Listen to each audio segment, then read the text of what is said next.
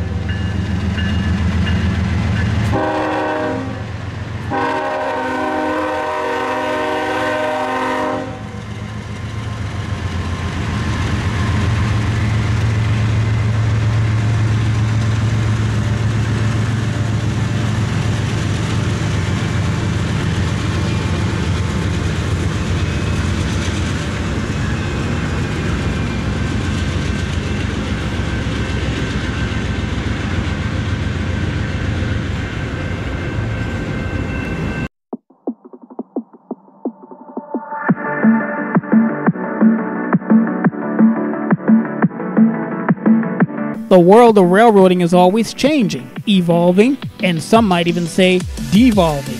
What's here today can easily be gone tomorrow, and if you're not careful and you blink, it just might pass you by. I'm RAILFAN AC, and you're watching Trains in the 21st Century.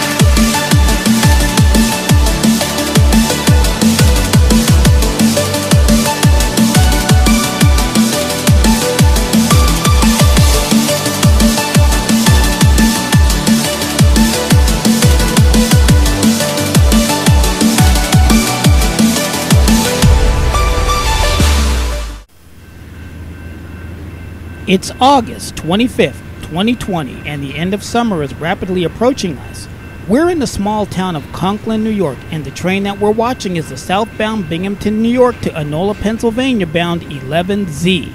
Train 11Z and its predecessors are the historical straight lines that we've been following since I started this channel.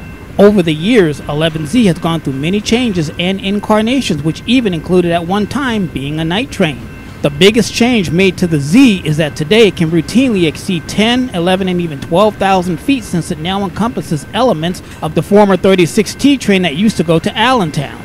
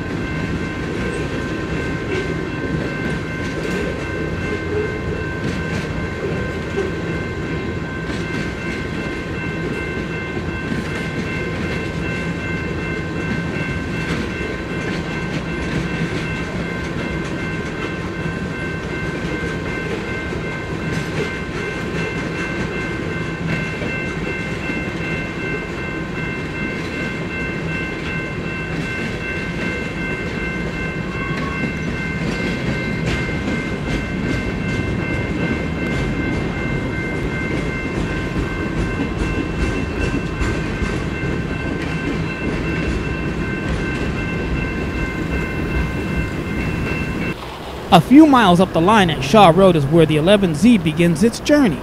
Trains usually stop here to receive their clearance to head on south. On NS, this comes in the form of track authorities. 11688 plus 2 others, 9630 to 4065. Roger. Alright, here is one of two track authorities when you're ready. Ready. Authority number 7951. 7951.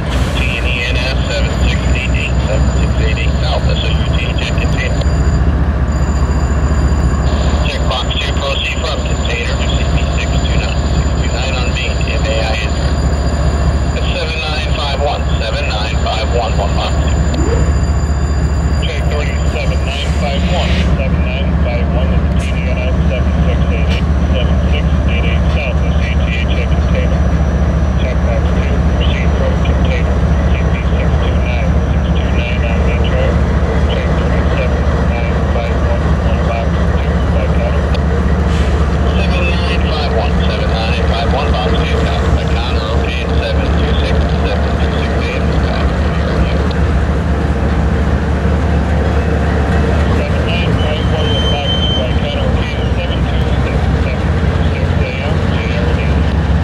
Today's leader, locomotive number 7688, is a General Electric ES44 DC model that was built in November of 2007 and placed in service the very next month in December. It's one of about 207 on the road, and like many GEs, it was originally a 4,000 horsepower diesel that was beefed up to its intended 4,400 horsepower in around 2015. It's a relatively lightweight loco weighing in at around 410,000 pounds, unlike its newer AC-powered cousins, which are heavily ballasted at 432,000 pounds. The 7688 is also one of the handful of DC Gevos that came factory painted, unlike many Grey Ghost diesels of that era. It's equipped for electronically pneumatic train braking and has automatic engine stop and start. Like many locomotives, the 7688 had shown up in the region before. Last time I caught it was on the northbound train 11A out of Northumberland back around 2018.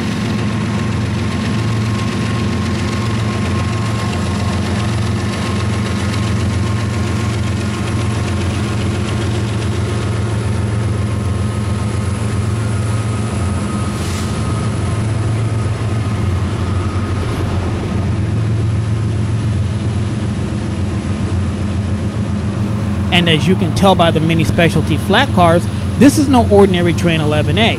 I'll explain why in another video.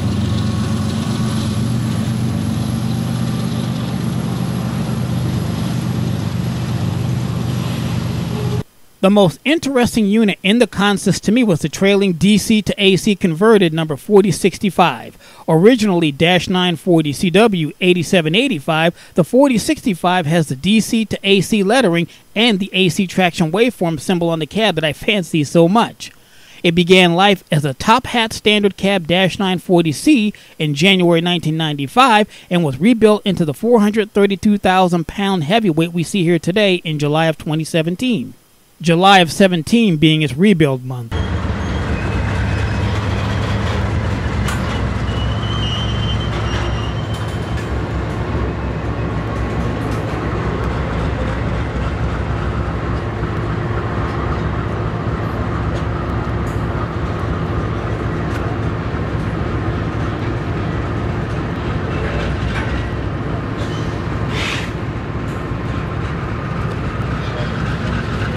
I caught its sister locomotive number 4064 moving through CP Bethlehem in Bethlehem, Pennsylvania, trailing second behind the Norfolk and Western Heritage Unit number 8103 on train 24Q, an empty bare tables train that runs about once a week from Atlanta, Georgia to the intermodal yards of North Jersey.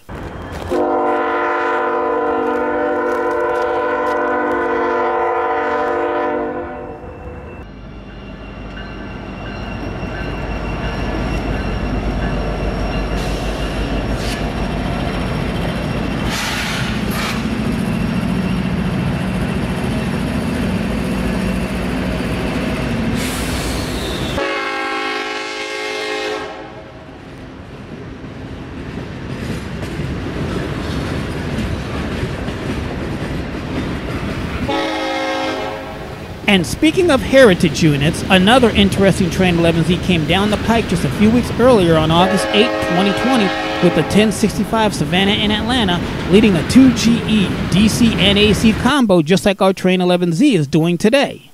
Back down at Powers Road, this is where the yard limits begin and end for the north and southbound trains. What I never knew was here is this automatic equipment identifier. These trackside rolling stock registering stations can be found all over Class 1s and even some regional short line and passenger lines all over North America. There are 4 of these AEIs, as they're most commonly known, on the Sunbury and River lines, and we'll be taking a detailed look at how they function in another upcoming video.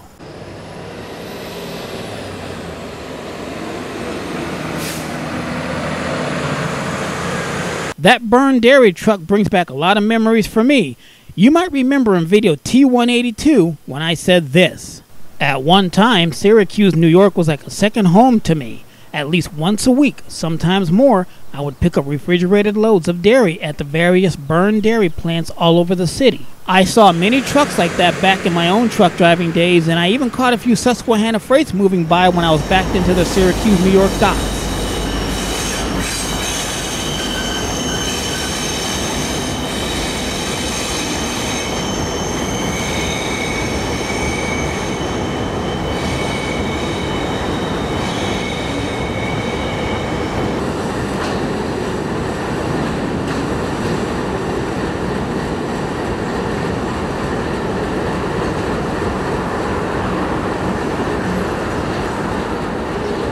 Closer to home, for a while in 2020, meets between NS and DL trains were becoming fairly common at the Steamtown Y. It's October 23rd, and by chance I caught today's southbound train 11Z meeting the DL3. The 459 was an Enola to Binghamton manifest and the sister train to the 458 Binghamton to Enola freight. In the final days of the Canadian Pacific in the region, rail service on the Big Red had shrunken to a pathetic few trains a week. The 458 and 459 combos ran with NS Power and CP crews, and both trains, along with the 258-259 brother-sister Canadian Pacific combos, would work the Taylor Yard en route to their destinations. It all depended on which train was running that day. Like I said, a few trains per week or roughly 1 or 2 per day. The 459 was an evening train. It was hard to catch in summer and impossible to catch in daylight during the shorter winter days. The one advantage that you had when hunting the 459 was the 19th century idiom that whatever goes up must come back down. This expression was literal, as the locomotive power that went up on the 459 from Enola would typically come back down to Enola on the next train 458. So if you missed something good going north, which was likely, you had a chance to catch it when it came back south.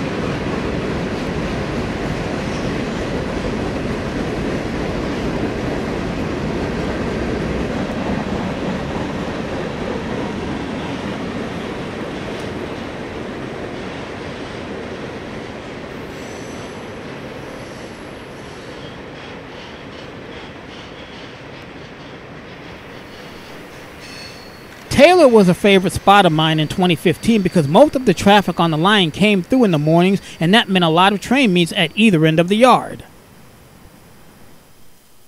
Back at the Y, October 23rd was a doubly good day of meets for me, as not only was I able to catch the southbound 11Z, but also its newly minted counterpart, the now Roanoke, Virginia to Binghamton, New York, northbound train 12Z.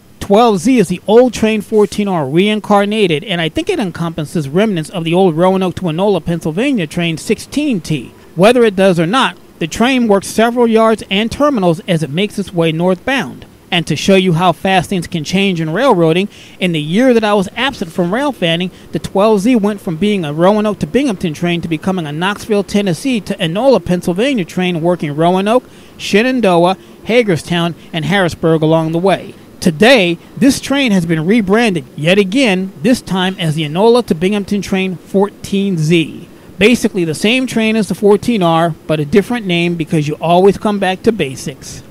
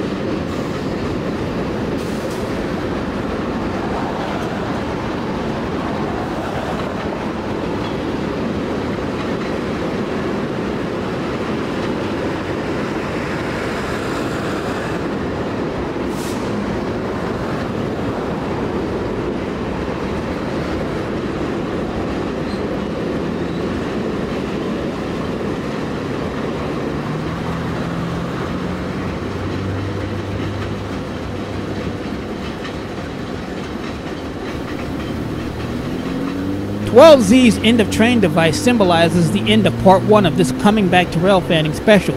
We'll pick things up right where we left off on part 2, coming in a few days. For Trains 21, call me AC.